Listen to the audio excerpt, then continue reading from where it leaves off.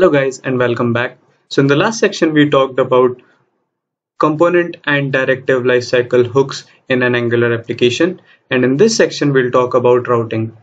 Now, one of the very important behavior exhibited by an Angular application is whenever a particular link is clicked to load a new view onto the web page, generally there isn't a page request that goes onto the server. Okay. Initially, when we talked about the behaviors exhibited by a single page application as compared to the behavior of a normal web application, we saw that whenever an Angular application loads, an initial request is sent out to the server to fetch the whole application package that contains some JavaScript and some views. And some code that tells Angular which particular view to load in which particular case. Okay, so that is what happens in case of routing in an Angular application. Okay, whenever Angular has to, or whenever Angular is asked to load a new view onto the screen, Angular does not send out a new request to the server.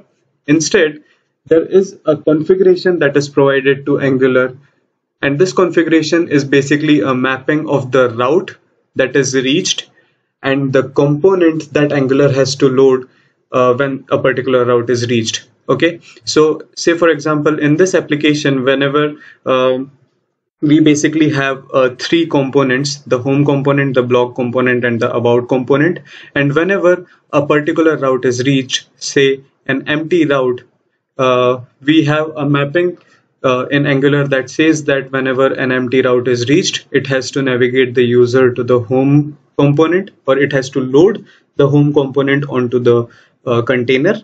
If the blog route is reached, then it has to load the blog component, and when the about route is reached, it has to load the about component.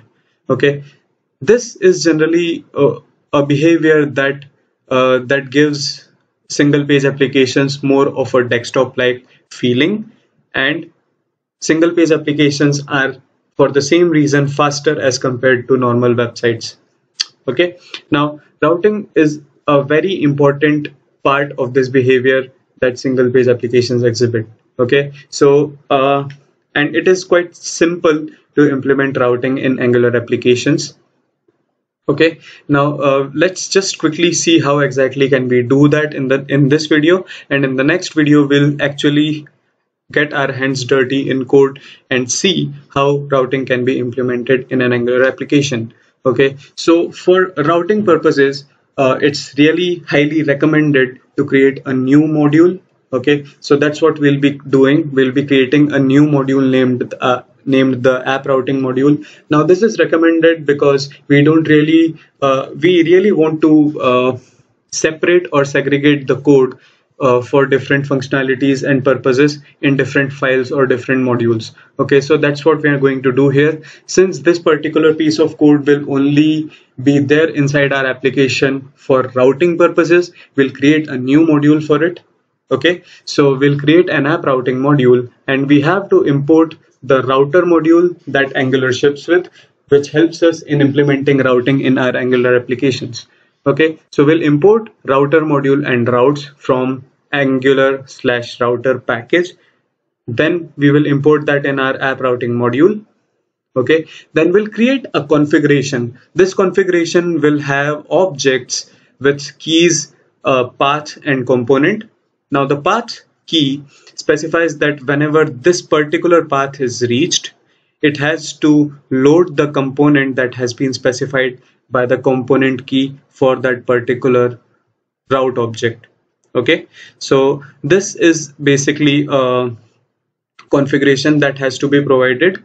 After that, once we define this configuration, we have to call the for root method on the router module and pass it this configuration as an argument like so. Okay, now once we do that, we'll simply import the router module like so, and so that the user of our app routing module can use this router module, we'll also have to export it from this particular module. Okay, now what we will do is we will simply import the app routing module in our root module, that is the app module, and then we will be able to use routing. Now, one important thing we will have to do is uh, we will have to specify the router outlet tag. Now, this router outlet tag basically acts as a container for new views to get loaded. Okay, what we have done by specifying the route configuration is that we have told Angular that whenever a particular route is reached, it has to load a component at a particular place, but we hadn't really specified that place yet. So that is something that we will do with the help of the router outlet tag. With the help of the router outlet tag, we will specify that Angular has to load a particular component when a particular route is reached at this particular place. Okay. So this was the basics of routing that Angular application has. In the next video, we will actually see this getting implemented in code. So I'll see you guys in the next video. Thanks.